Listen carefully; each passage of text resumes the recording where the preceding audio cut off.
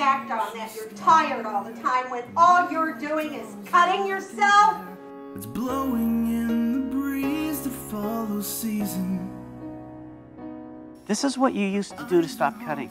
Please. Maybe this will help you stop squeezing that ice all the time. Lost within the secrets. She's not breathing. When I heard that you were bulimic, I don't know, I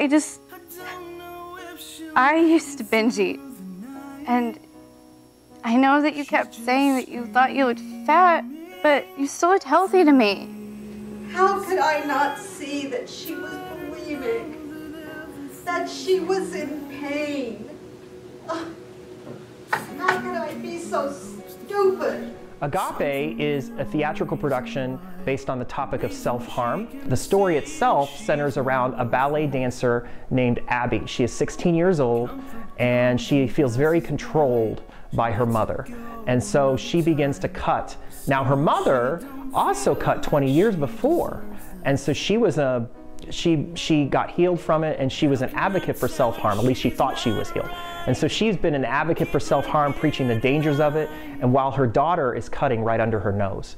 And it kind of deals with that emotional trauma. And it's actually based on a real-life story from a friend we have down in Mississippi who was preaching to people all over the country about the dangers of self-harm while her daughter was cutting. And so I was really interested in this story of how it feels as a parent when you go through some sort of tragic thing. How does it feel when you try so hard to prevent your kids from going through the same thing, and they do anyway?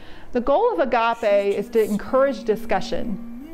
We know that self-harm plagues 1 in 5 teenage girls, 1 in 7 teenage boys.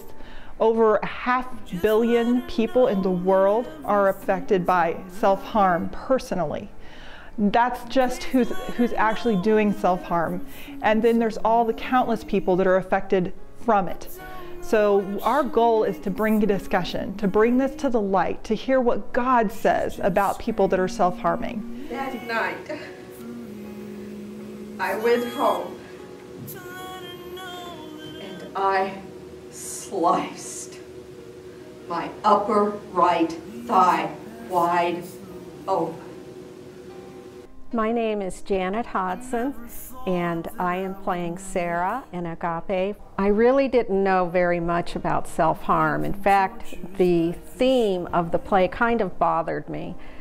But as I thought about it, I realized that we all self-harm in different ways. Maybe it isn't cutting, but maybe we overeat, maybe we drink, maybe we sabotage ourselves in a whole lot of other ways. And so I decided to come to the audition, and even though I couldn't relate specifically to that theme, I could find things within myself to help me connect.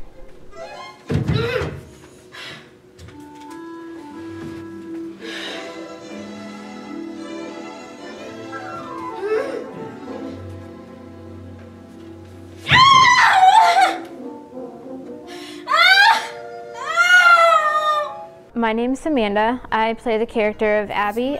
She is a very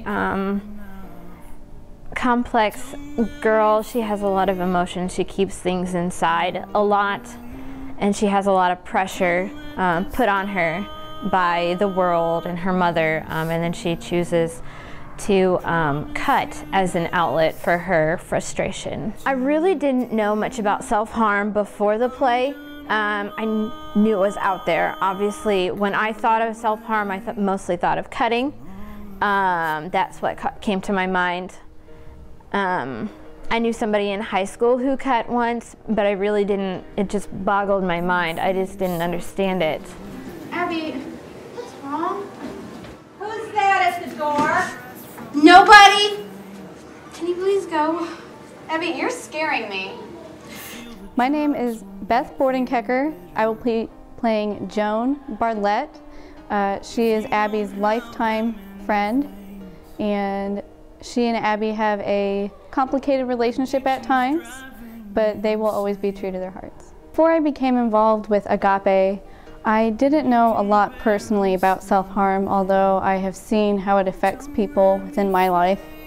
And I just wanted, moving forward, to know more, to be able to have an open discussion about it, because I believe that without discussion, without transparency, we can't move forward. And I think that's the point, is forgiveness and moving forward and moving on with our lives in a positive manner. The person that self-harms could be sitting next to you at church. They could be down the street. You could be walking through at the grocery store and meet with them, and you would never know that they do this to cope with emotional trauma. When we went down to Mississippi to interview this person for this production, she got a call from a middle schooler that cut. And so we went down to they had an emergency school board meeting. And at the school board meeting was students, teachers, and government officials.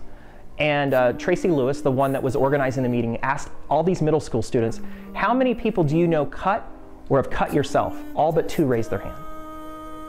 And then they asked the adults, how many have heard of cutting? Only 2 adults raised their hands.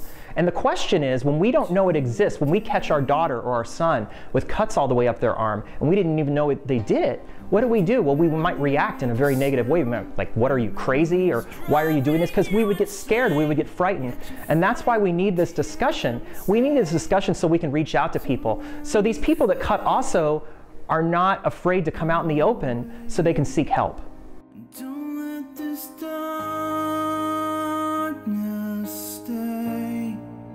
I promise you this today, that I'm gonna